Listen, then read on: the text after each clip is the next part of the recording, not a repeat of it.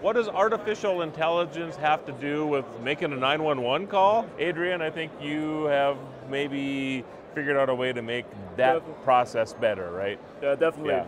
911, usually you dial 911 and describe what you have, and we say nowadays everybody has a cell phone in his pocket, so it's time to leverage on that and go even further with artificial intelligence.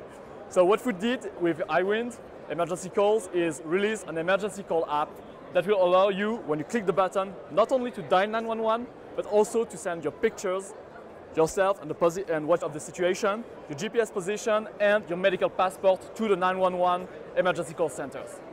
But because when there is a large emergency, like mass shooting, like terrorist attack, what we had in Paris at the time, the dispatchers, they cannot distinguish among the call what is the most important.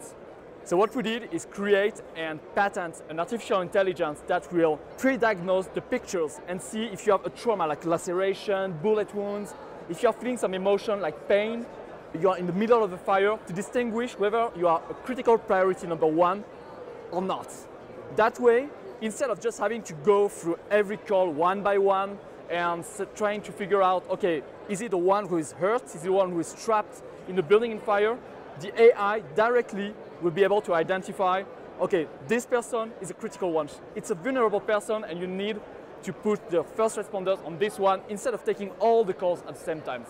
It's just something that was designed following the feedbacks with the terrorist attack that we had, unfortunately, and it's just meant to optimize not only daily lives, but also those natural catastrophes, major events that unfortunately occur nowadays everywhere in the world. To use this, do you like have a hot button that you just tap on your phone? Yeah, definitely. So either you have the app already installed on your phone, which I can only recommend because it works worldwide, to call other emergency like 18 or 112 in France.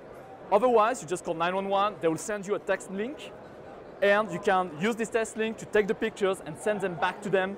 That way, they already have they will receive the pictures and have all the information already analyzed, knowing that you are the one closest to the epicenter of the issue, or you're just a concerned citizen that rightfully tries to inform of what's happening in your neighborhood.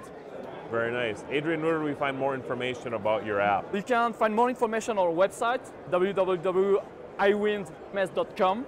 All right, appreciate it. Thank you very much. This is your guru of Geek, Marlo Anderson at CES 2023.